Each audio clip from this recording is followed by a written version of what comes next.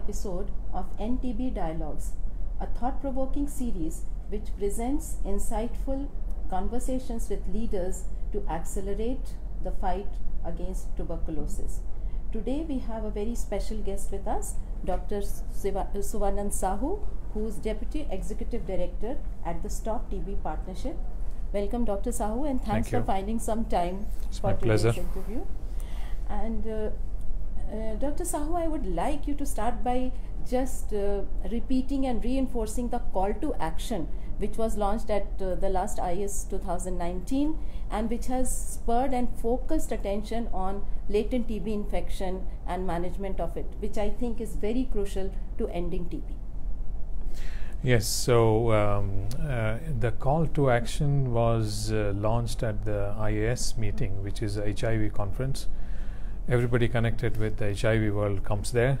So we thought of why not take the advantage of that and do on the beginning, the day before of the conference, a meeting focusing attention on TB. TB, as you know, is the biggest cause of death amongst all infections. But TB is also the #1 cause of death of people living with HIV. And we know that those deaths can be prevented. It can be prevented by many ways, but one important thing is if we are able to prevent TB in people living with HIV. And to do that, there are guidelines, there is evidence available, there are best practices that people living with HIV should be put on TB preventive therapy. By doing that, we can substantially reduce the risk of getting TB. Now, because this area was not prioritized in the past, nothing much has happened, barring a few countries like South Africa, which has been doing quite a lot on this area. Last year, in October 2018, there was a UN high-level meeting on tuberculosis, the first one.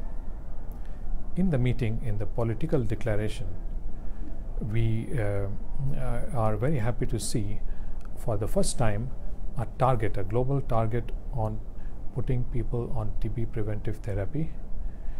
30 million at least have to be put on TB preventive therapy between 2018 to 2022, 5 years. That happened when the world was putting only 1 million people. That's the data for 2017, right? So you can imagine 30-fold scale up of that. So that was the background. So we invited partners, stakeholders, especially targeting those groups, partners, country programs that are working with HIV but also interfacing with TB, and we discussed about what is needed. So there is political commitment now. There are guidelines, international level. How do you translate that into national level policy? How do you prioritize at the national level for implementation? How do you measure it, report back, and make people accountable for it? Right? So that was the effort there. And in preventive therapy, we have two groups mainly. There are many people who benefit from it. But one large group is people living with HIV. The other large group is the contacts of TB patients, active TB patients. So we focused in the IAS meeting on the people living with HIV because that was the focus of the conference. And we came out with a call to action where partners said that we don't accept this status quo, we need to proceed fast. Now, a number of things have happened after that. 2 weeks ago, WHO released their report of 2018 data published in October 2019. It is very good to see that the number receiving preventive TB treatment of PLHIV has doubled almost. It was about less than 1 million in 2017. In 2018, it is 1.8 million. That is significant progress. And if it goes like that, that target, that part of the 30 million which is for people living with HIV will be met, right? But the target is not just meeting, target is exceeding it. It says at least. So we expect, hope, and appeal to everybody that that target should be exceeded, and that is one part. We have to also work on the contacts. Unfortunately, the same WHO report reports that very little progress has happened on the contact side. There is a bit of progress on contacts which are less than 5 years, because this is something that was in the guideline of countries. It was a policy, it was not happening, little bit of increase. But contacts which are above 5 years was a recent guideline of WHO. No action has happened. In fact, we have to work more as all countries, partners, on contacts of TB patients. Evidence shows that unless you do prevention of TB, you just go on treating active TB, you will not end the disease. Right. This is very clear from all the modeling work, the scientific work that has been done. So this is essential. People need to understand that this is a high priority action. We are worried that a number of countries are not thinking that way. They think that they can end TB by just diagnosing and treating people who already have TB, and that is a mistake. We hope that that mindset should change now. You have to do a comprehensive approach. While you do have to prevent others who are around the contacts, other susceptible people, others who have risk of developing TB, by giving a simple treatment, which is not difficult. There are issues related to whether the pricing of the drugs, diagnostics, access, are they there? I must say that they are not ideal, but they are good enough for scale up now. Many partners, including us, are working on reducing the price, making better diagnostics and drug regimens available, and that will come, but we cannot wait for it. Right? Just for example, today there was an announcement by partners. Stop TB Partnership was also part of it, but UnitAid, Global Fund, and some countries have come together. Now there will be a 60% discount on one of the key drugs needed for it, which was cited very often in meetings by countries as a major barrier. So that is now gone, right? Now there are diagnostics available. I must say that in Stop TB Partnership we have the Global Drug Facility, and Global Drug Facility is also mentioned in the UN Political Declaration for all countries to procure drugs and diagnostics related to TB from the Global Drug Facility. Global Drug Facility has a catalog. Recently the catalog was updated. It's on the website. We have there the diagnostics for latent TB infection. We have the drugs for latent TB treatment, all of them with also the pricing, the same pricing for all countries and available.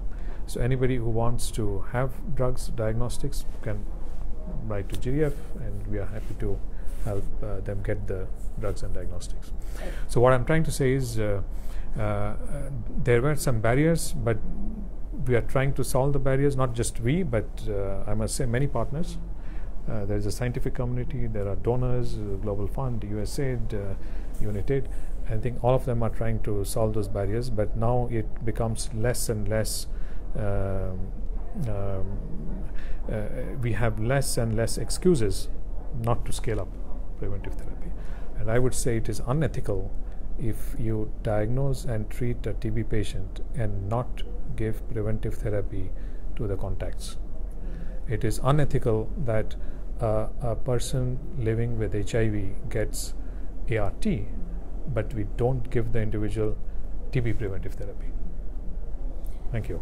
So can you list some of the diagnostics and treatment which have been included in the GDF list recently for LTBI? Yeah. So let me first talk about treatment. Treatment for LTBI in the past used to be isoniazid, which is very cheap. It is available. Most countries have it, but it's a long course, 6 months, and sometimes some patients may have some side effects. Now we have other regimens which are better, shorter. We have 3 months of just once weekly dosing. We also have one which is just 1 month of daily dosing. And these drugs, these regimen contain the drug which is rifampicin, which was the price was high. Now it has come down. Yeah. We also have other options. You can give rifampicin with isoniazid or just rifampicin. So there are several options for treatment. All of them are available from GDF. On the diagnostic side, in the past we had only tuberculin, and those who have done tuberculin would know that you get a prick in the skin. It's difficult to inject, but also you have to come back and read after some 72 hours, right? So it requires connection with the person and so on. Now we have more accurate tests because tuberculin is not so accurate. Those accurate tests are called IGRA tests. There are 2 varieties approved by WHO. Both are available on the catalog of GDF. And we know that partners are working on making these diagnostics more accessible, because currently these IGRA-based tests cannot be implemented at the point of care and at the primary level, right? So you need to do specimen shipment, and it's a centralized lab which can perform it. But there is work ongoing to make it into a cartridge which is automated, which can be implemented at the primary care level. Okay. And I must say more tests will come. Here in India, the Serum Institute of India also has a test, new test, which is a similar skin test, but is more accurate. There is also a Russian test, similar. And these tests will also bring down the cost of diagnosis. So this IGRA test, that is what we call the quantiferon test. Is it the same? Yeah. That is quantiferon is the trade name. Okay. So there are 2 varieties. One of them is quantiferon, the other one is T-spot. Okay. So the quantiferon is also available. It's available. Yes, it's available. And you can see the pricing also very transparent. Okay. Yes. And we know that countries are unnecessarily buying at a higher price. Oh yes, right. And we know some countries do that. We encourage countries to come to GDF and get it at a price which is the same for the whole world, and it's affordable. Dr. Sahu, one thing comes to my mind. Rightly so, the report says that in people living with HIV, the uptake of preventive therapy has been as per what is according to the target. Perhaps that is because we are giving treatment to somebody who's already on treatment, some other treatment. But when it comes to healthy contacts of people with active TB, that could be a challenge also, because again, if I am healthy, if I don't perceive any symptoms, why should I go in for any treatment? I think so. What do you think about test and treat versus only treat latent TB infection? Yes, so first of all, you are right that people living with HIV are coming for their ART, they are in touch with the system, so it's easy to give this. And they are already on some medication. They are already on some medication, right? And that's why we see the initial uptake has been in that group. When you talk about contacts, there are 2 issues. One is, I would say 3 issues. Number 1 is that they are not in the health system. You need to do an active effort to reach them at their place, or maybe the household, right? So that requires active effort. Number 2, you have to convince a healthy individual to take medicine, whatever number of, and with the explanation that this will reduce their risk. And when you can imagine, when the literacy is not enough in many parts of the world, it's a difficult situation. But we have done that in the past. Immunization program is a good example of it, right? So it's possible. There is another issue also, that they are not in the health system, and you have to, every time you have to put somebody on preventive TB treatment, you have to exclude active TB disease. It is not easy to exclude active TB disease in the community, in the household. You have to ask the person to come somewhere. In young kids, it's very difficult to rule out. So that is also a challenge. But these are things that can be overcome, and it can be done. and in many parts of the world we have seen that this has been overcome. So by the way, we have a TB Reach initiative, and I recall that a number of projects there have done contact investigation, which is the first point of putting people on preventive therapy. And there is also, I recall we have done a kind of review paper with all the different evidence of TB Reach projects and beyond, and collected that. So all those evidence are available, and other people have also worked on it. We have from Stop TB, we do something called out of step report. I don't know whether you yes, know yes, it. yes. The last report was 2017, and we did write about preventive TB therapy. The main finding there was countries have policy for under 5 children contacts and people living with HIV. Implementation is big gap. This year we are also starting another one, in which we will look at the updated policies. Have they included the adults contacts? Have they included new regimen and so on? So that information will also be available. Because see, from a lay person's point of view, say I may be carrying latent TB infection within myself, and if I am asked to take treatment, first of all, I'm healthy, fine, but there is no proof that even I'm harboring that latent bacteria. Yeah. So I would go, if I'm asked personally, if I'm asked that you test, okay, if I test positive, I will definitely go for treatment. But without testing, I would hesitate to go in for treatment as a common person. For say even for diabetes, if I test positive, I would definitely take treatment. Agreed. So what is your take on test and treat or simply treat? No, so test and treat is ideal. Yes. Okay. Because if you do that, you will not expose those who do not have the infection to unnecessary treatment. That is for sure. Right. The current guidelines of WHO recommends a test only in certain situations. But if you are under 5 contact, the risk is high enough that WHO guidelines say that you don't have to test. Doesn't say that don't test, but don't have to test. And same with people living with HIV. But when we are dealing with above 5 years age, the recommendation is to consider in the local setting what would be the policy. And countries have to take the lead and decide whether they want to test or not. For example, if in a country you have data to show that, let's say, 80% of contacts are infected, you will have a different strategy there. You will rethink that do you need to test if 80% are positive. But if in a setting you have only 20% positive, then of course it makes sense. You have to, do the testing there.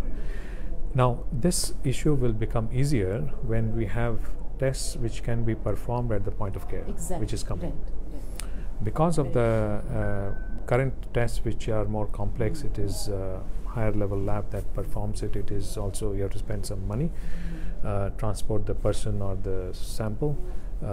It is different now, but this should change. We believe that as we progress further, it will become more a norm of testing and giving only to those positive TB preventive therapy, right? It's very interesting. In the booth of Stop TB, here in the conference, we are asking a question. You are also welcome to answer. It's a, I think it's a iPad or a computer, something like that. Very simple question. Have you ever had a test for TB? Right? It's very interesting answers you can see. It could be any test, active TB test. Any. I am Indian. I have seen so many TB patients here.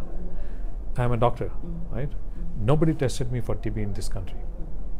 We know that health workers are at increased risk of TB, right? The risk, yes. But when I went to Geneva, I got tested. I was positive for TB infection. Right? So what we are trying to also do on that test and treat is, ideally, everybody in a high burden setting should know whether they are free of TB, or they have TB infection, or they have TB disease, and act accordingly. If you are free, you stay free, prevent. If you have infection, you take preventive therapy or reduce the risk, whatever is. And if you have active disease, you treat. Right? That is ultimate. Yes. Universal health coverage should provide that, right? But in the time being, TB status, yes, our TB status. That means you have to test a lot of healthy people. Right. To do that is not easy, but we are trying to start that. TB is much behind. HIV is much ahead. Test and treat. Yes. But I believe that is the ultimate one, and that should happen. Right. Yeah. And as it is, we go for our medical checkups, annual checkup.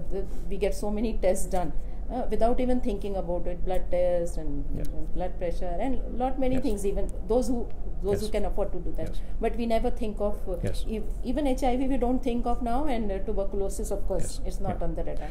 So such things. You see, the future is to protect people from getting diseased. Yes. Right. Prevention. Yes. In that effort, if multi-disease tests are done, it will be more feasible. Yes. Right. Yes. We were very happy when India announced, I don't know where it is now, maybe there is some progress on that. India announced that if when you reach every citizen, when they reach 30 years of age, they are welcome to a health and wellness clinic where they will be tested for 5 things. We were very happy to see tuberculosis amongst those 5 things.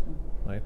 That's the future, I think. Right. Yeah. And that removes the But stigma that also means that TB tests will improve, because once there is a demand for better tests, research and scientific world will give you that kind of test that can be implemented.